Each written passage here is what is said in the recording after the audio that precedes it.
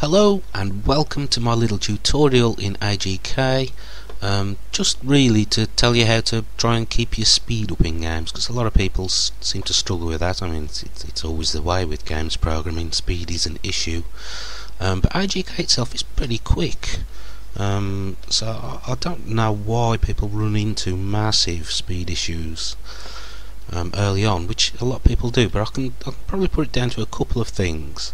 So I've done this little tiny program here. It's not just that, there's some more down here if I can actually scroll it, but this is just to show you. So basically option 1 is the first sort of way that most people would be probably loading up sprites and displaying them. Let's run that.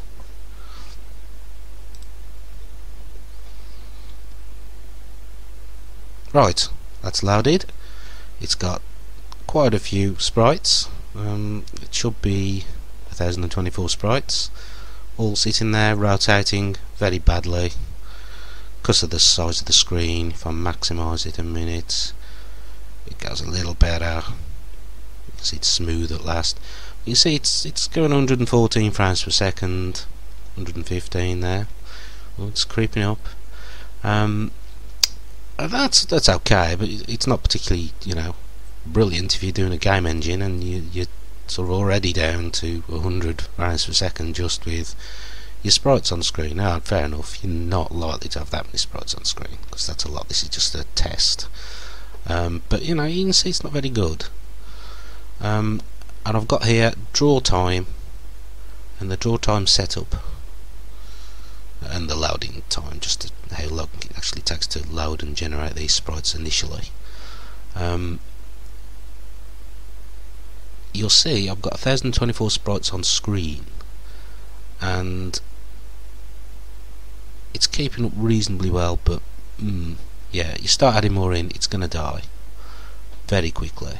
So we'll close that and we'll get out of option 1. We'll go to option 2.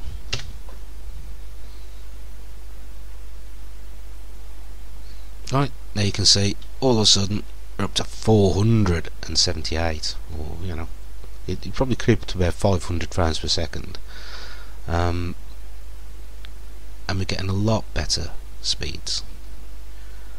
The load time's a bit different. I don't know if it was slower or faster. It should be faster, but it doesn't look it from there. But that's when you're talking tiny speeds like that, it can fluctuate quite badly. But that should have been faster, but like I say, it doesn't look it. But it's definitely running faster, and it's still got the same amount of sprites on screen doing exactly the same, except it's smoother now. And then we've got option 3, which is basically just a tiny bit optimised. Well, it's hardly going to make a difference to that. I might get a tiny bit extra. We're above 500 frames per second there, 520. So we've got up a bit further. Maximise that again. So that's the smoothest, fastest option possible. Still got exactly the same amount of sprites. It's just optimised better. And that is slightly faster than before, but it was 0.36 before. That's slightly faster. Right, so how do I do that? What is the difference between option 1, 2 and 3? Okay, well, if we go to option 1, we'll say I'm going through 2 do loops, or 4 next loops, sorry, and creating all the sprites, loading all the images, setting a random color so you can see, because the image has just got nothing on it at the moment. I haven't bothered putting anything on it. I'll just put an image so you could actually use images. It's pretty standard code, and it positions them according to where it is in the XY loops, and that goes slow, as you can tell. The main loop is that, which basically just adds an angle up, sets it to the angle and resets, and shows the text that tells you how fast it goes, and that's where it sets it up. Got option 2 and option 3 and debug. Now I've took out a couple of things here because I didn't think I needed them, but we want that one back in.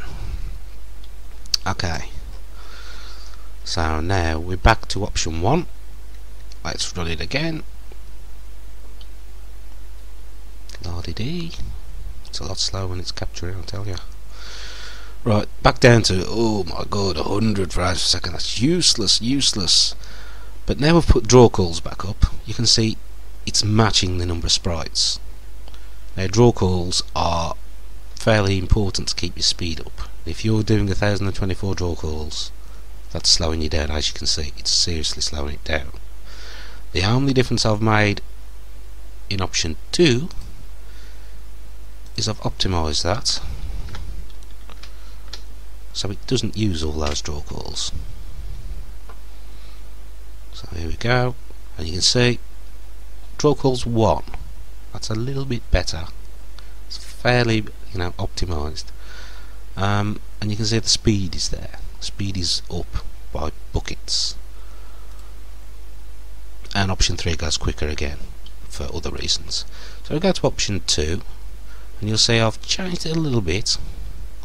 So I'm loading the image once, and then I'm making the image, and I'm basically assigning the same image to each sprite. But because you'd say, well, what use is that? That's no good. Can't have the same image on each sprite. That'll be the same. That's fair enough. They will. But I'm setting the sprite animation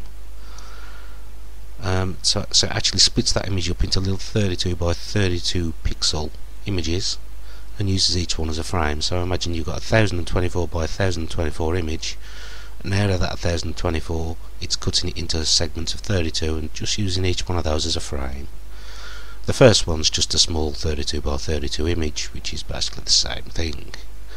So you've got one image and you're tiling it up and using that for your images. So you can have lots of different frames. It keeps the draw count down, which is major for speed. It really makes a difference, and that will basically keep your games flowing. You can do it with most things. You might have to use a couple more than one image, and each image you use will increase your draw calls. But it does, that is the way to speed it up, and is, this little bit of a code I've done here is a simple way to demonstrate it. Now option 3, that goes a bit quicker, you can sort of ignore most of this code. You could do it exactly the same here, but just put set sprite transparency to 0.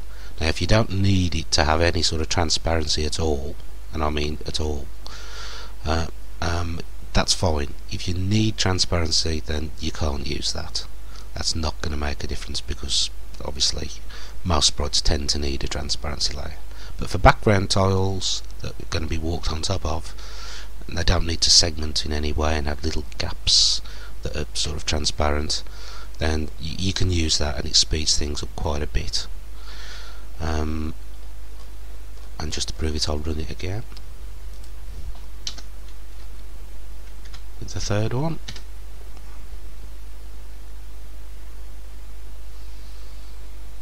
There we go, and it's shooting over 500 frames per second there. So what, 20 frames per second or so extra with this? It does make a it makes less of a difference when you get less sprites, but it's all optimization. So that's basically the fastest you're going to get. Still one draw call, and obviously your draw setup time and your draw time make a difference as well. But you can't do a lot about that. That's just how it's going to be. But obviously that is controlled. If you had less sprites, that would be reduced massively. If they weren't all on screen, that would be reduced massively, and obviously the draw time will be reduced slightly as well, but that's not as important. That's more important generally. But I think that's about it really. I'll just scroll it all down so you can see all the code. I'll probably include it, to be honest, as a file if anyone wants it, but basically it's a simple premise. Use one image per sprite if you can. Try to use that image as many times for as many sprites as you can. If you've got 8 characters and you can get away with using one image for all the frames and just tiling the image up so you can use each frame, that will run a lot faster than using 8 images for 8 people, 8 sprites. And that's it, I think. I'm pretty certain. I don't think you really need to go into any more detail about this code. That's my debug bit. Just basically calls all the automatic commands in AGK to get all the timings, and I'm just doing a bit of an average calculation on them so I can see them easier and printing them out. So that's it, and I'll catch you later.